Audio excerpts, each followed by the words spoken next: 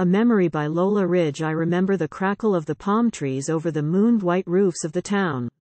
The shining town, and the tender fumbling of the surf on the sulphur-yellow beaches as we sat, a little apart, in the close pressing night. The moon hung above us like a golden mango, and the moist air clung to our faces, warm and fragrant as the open mouth of a child, and we watched the out-flung sea rolling to the purple edge of the world, yet ever back upon itself. As we, inadequate night, and mooned white memory of a tropic sea, how softly it comes up like an ungathered lily,